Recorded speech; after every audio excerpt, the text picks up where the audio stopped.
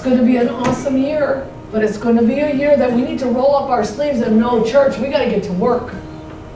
We got to get to work. We got to pray for this president like never before. Prayer and God's call, God's anointing on that man, and prayer through the church and agreement with God's plan, put that man in office. And that's what's going to keep him in office.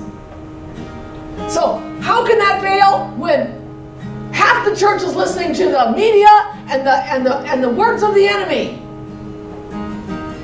And that unfortunately is happening and could happen even more. So then it's going to take the mighty arm of God through the church that knows how to work with Him and will work with Him, will cooperate with the Holy Ghost to keep the plan of God on course for this nation.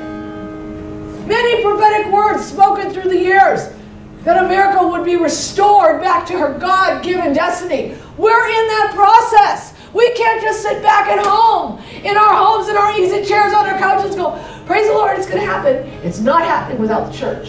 It's not happening without the Holy Ghost. Everybody say Holy Ghost. Holy Ghost. It's not happening without the Holy Ghost. People don't get saved without the Holy Ghost. They don't get healed without the Holy Ghost. They don't get baptized without the Holy Ghost. They don't get delivered without the Holy Ghost. So, it's going to take the Holy Ghost. So there needs to be Holy Ghost activity. And it can only come from one place, one source. And that's the church, the body of Christ. Amen.